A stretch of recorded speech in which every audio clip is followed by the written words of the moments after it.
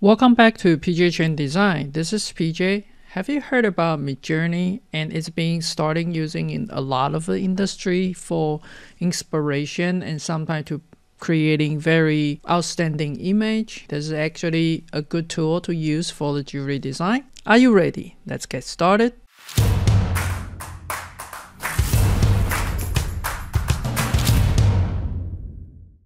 Today's tutorial, we are not going to talk about the jewelry model, but I would like to talk about the inspiration tool, and that's getting really popular. It's called Midjourney.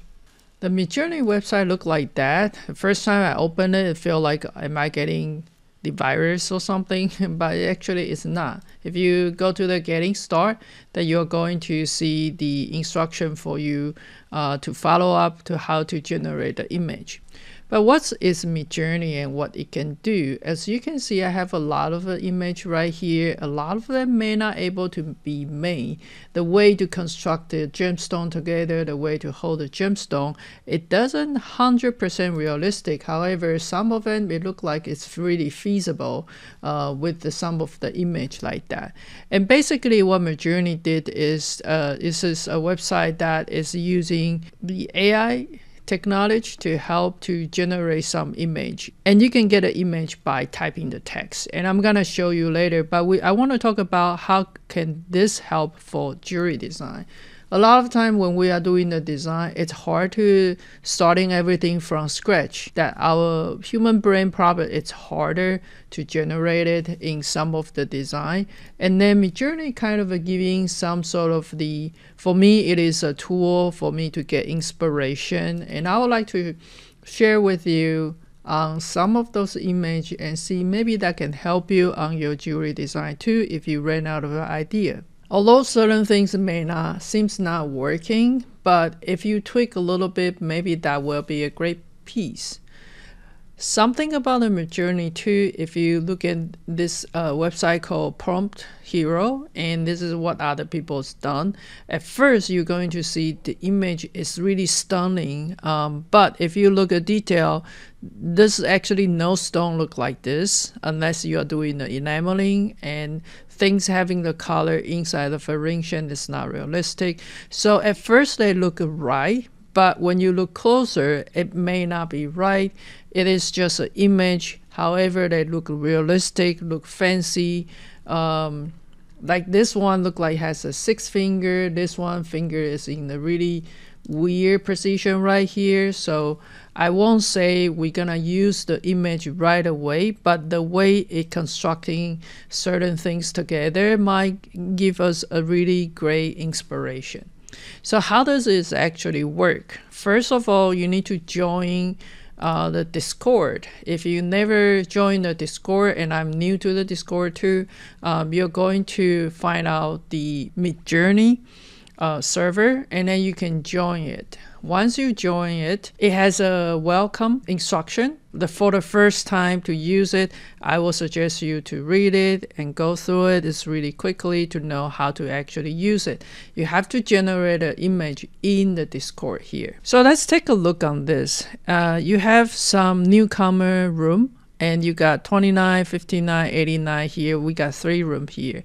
You can go in any of the room, that will be fine. And you're going to see it's already a lot of image other people generated. So first things that we wanted to do, we have few components to understand. In order to have an image, you need to type in certain text. Let's give it a try to generate an image. On the bottom here, you need to type it slash image, or pick up the first one for prompt. And when you click on it, you can type it anything. So I'm just gonna try something really simple. Let's try engagement ring, big stone, Art Nouveau style, and let's see what it come up. And it might take few seconds to generate it, depends on how complicated your text is. My text is not too complicated, but it should come up really quick. All right, so you can see because there's a lot of people using it, and then it's going to like push the information really quick. So this is what I come up with. Ideally, you can see a lot of them it's like too intricate, and maybe the gemstone is not able to set, but it get a pretty good idea for what that is. What we can do is using those pattern and to think about how we can modify from them. But so this will be a great inspiration. Let's give it a try on other things getting a little bit more complicated. I'm going to use /image, and for the prompt here, I'm going to give it a try for engagement ring, a lot of gemstone, animal sculpture, Art Nouveau, Lalique style, and let's see what they come up. And again, maybe the more text that you have, you might need to wait a little bit longer, but it wasn't too bad for the first one. So let's see what they come up for the next one. This image that has some sculptural element for the animal, and that part is actually pretty well. I mean, again, the small stone, it doesn't look like realistic the way the way we'll set the stone. Even like this one, the stone is tilted, but that's okay. I mean, it has a lot of good reference. I still like the way the squirrel work on those. The animal choice is not the best, and maybe I should be specific what type of animal to do on it. This guy right here on the top, I have no idea what that purplish things there. This type of the stone right here, don't know how to set it, but it's beautiful. It's more like a dreamy, that kind of a ring, really statement ring. Certain part of it still very good element to choose from, to take from. So let's give it another try. This time I want to do even longer prompt. So that's using /image, and let's try something. I want to try like fine jewelry instead of just engagement ring and see what we'll come up with. So fine jewelry, engagement ring, a lot of gemstone, low relief, animal sculpture, Art Nouveau, Lalique style, royal jewelry, intricate detail. I want to see how intricate it will get. So let's give it a try. Here's our new image right here. So they all take relatively quick. As you can see, this one I have a lot of like bird. Or this is actually the deer right there is quite interesting. However, the lake, the way to place the lake, it doesn't look correct. Look like some weird animal. But right here, this like a wing style on the side, it's great.